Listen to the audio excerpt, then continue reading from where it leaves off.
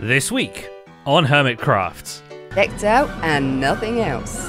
Decked Out Craft and Mumbo did the other sides of his base. Big game go brrr. I heard B-Dubs gave birth and decked out. Geez, 40 plus hours of Hermitcraft videos just this week. We eating healthy.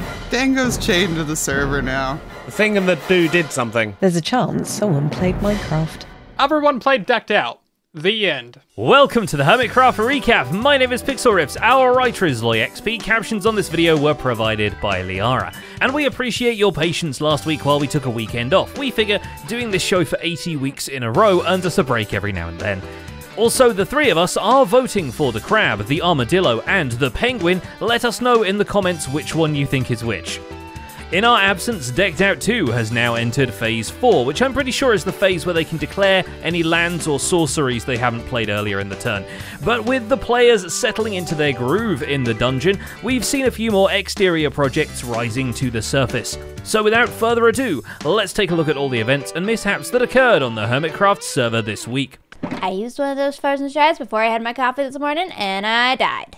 Starting with BOO, who after breeding ponies for most of the season turned out to be the dark horse of the competition, coming back to win Phase 2 of Decked Out, which explains the golden smile as he swaps out all the teeth blocks of his giant face and his actual Minecraft skin with gold blocks.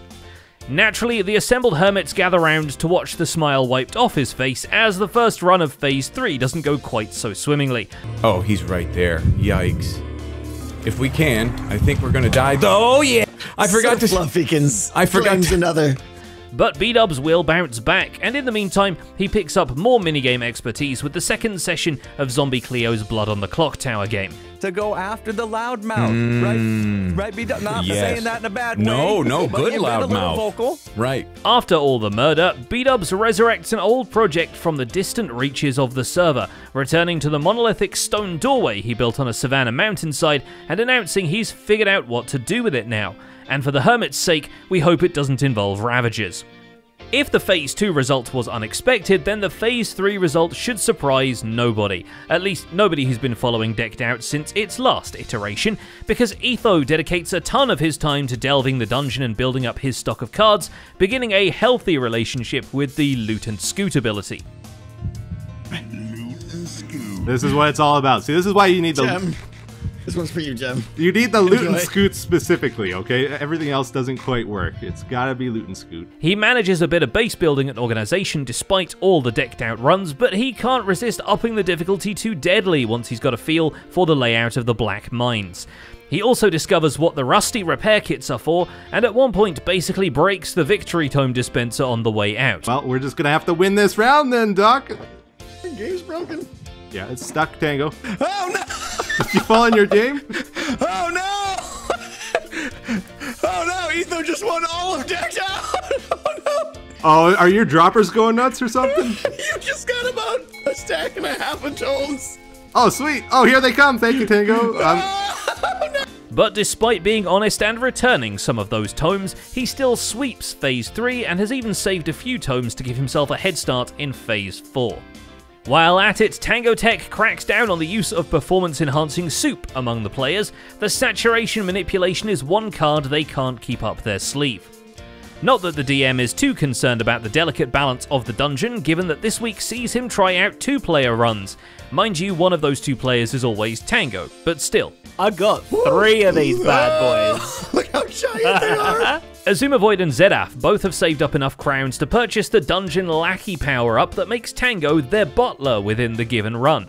Right. It feels to me like they were all clumped up behind us. Okay. You are really in like servant mode. I want you to be at like Tango. Feel free to divulge information, strategy, and tactics. I am your lackey. Okay. You must request information. This provides much less assistance than one would expect, though, since the guy appears to only ever speak in riddles and only do things he's been directly told to. The Dungeon Master himself. Actually, I watched Tango do some runs. He died. He wasn't very good. Yeah, he's terrible, isn't he? I'm not sure I want him with me. He does bring with him a few potions that you can pick up and use once one of the beasts turns the table on their master. But even with that, this is not just a monkey's paw situation. You basically bought an entire chimp. Oh, he's right there. You slowed me! Oh, I'm across. Oh my word! Okay. His relationship with the players turns adversarial when Tango remembers the time he became a tree and uses the same technology to remodel a pumpkin into a whole entire Ravager. Now, in efficient disguise, these guys get to trolling their fellow hermits and chasing them around, even if the actual Ravagers are not as convinced. That's what you think, Joe. No, we're not. How many Ravagers did you put in this dungeon, Tango? Oh, about 12. About 12. Where is he? We get the victim's perspective from Joe Hills during a run where he was even recording with replay mods so he could re-render the dungeon with path tracing shaders, and it adds glorious ambience to his confusion as Tango and B-Dubs charge at him wearing some very animated hats. I see Tango and B-Dubs in the walls. Are you guys seriously actively messing with this? Have you guys been doing that this whole time? I don't know, maybe. And there were so many Ravagers. That's not the only thing adding ambience to Joe's decked out experience, as his sister Quinn has been providing an improvised soundtrack to the live streams Joe edits down into his regular videos. But his luck in the Caves of Carnage has been a mixed bag. He makes it out on several occasions and even dodges the Victory Ravager to add his name to the Wall of Fame, but sometimes the walls just get in the way. In the meantime, he's been working on the layout of his pinball machine between runs of the dungeon, and it's looking more lifelike and impressive with every component he adds. Whereas Rendog has been intentionally working to make his current project look more gross and unappealing. Scabland, his dark and twisted mirror of Scarland, gets minigame plots paved with glazed terracotta block vomit, and Ren even makes the different areas completely uneven heights, the utter maniac. It's no wonder he's excited about finding his own sunglasses in the decked out dungeon. He probably needs them just to look at all those clashing textures. I mean, that's the game that we love, right? Why do we do this to ourselves, my friends? Still, at least Ren has a super smooth game to work on when he needs a break from Scabland. The Blue River Raceway now has a 90s video game looking sign courtesy of False Symmetry, which Ren is over the moon with as he returns to name tag some polar bears and prevent them from walking off the track with additional barriers. Barriers, if you will. False's eye for building is much appreciated as the whole of the server invades her double-decker deck Nook to gawk and awe, which unfortunately doesn't earn her an actual double deck, but does earn an in-depth and earnest conversation with Iskall about how their pixels are dirty. I noticed, False, that your puppet's a bit dirty. Is it? Yeah, she's a part of the dirt gang. The boots are. I'm also part of the dirt gang. You might have to wash it a little bit. You're not part of the dirt gang. Get out of here. It says this guy. This attention to the interiors has its own reward later when False is the one to find the one Easter egg hiding borderline in plain sight that even Tango expected the gang to discover much earlier. I wish I didn't find him, because I don't think I'm going to get out of this one.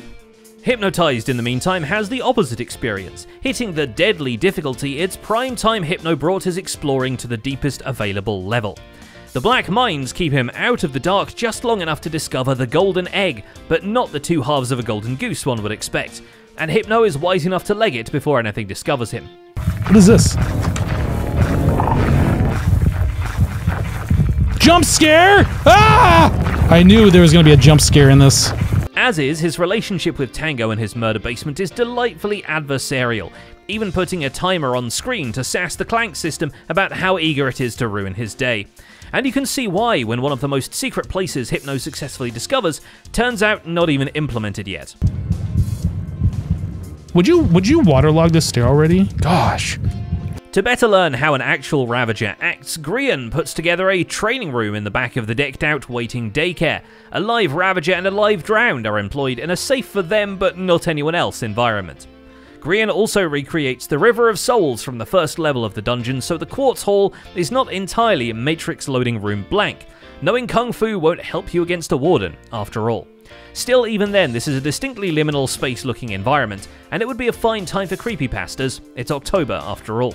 I just went for this, like, Portal-esque style.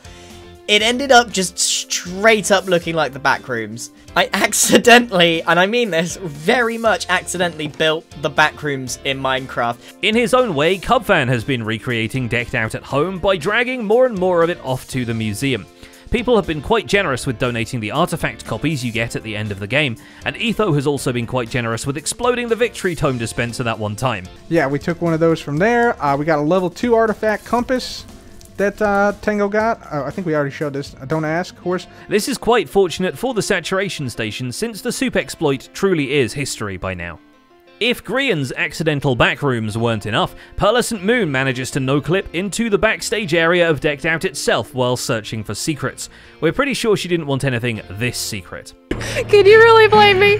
I will, here you go. Find your way out. Find my, oh, thank you. Okay, let me run, shall I? So. I'm just too OP apparently, you know, it's fine. It's actually, tragically, kind of characteristic of how Phase 3 goes for Pearl. She's the first to admit that she has a bit of a rough time in the dungeon, whether it's grabbing an artifact and losing it to Vexes on the way out, or getting sonic boomed by the Wardens on her first visit to the Black Mines.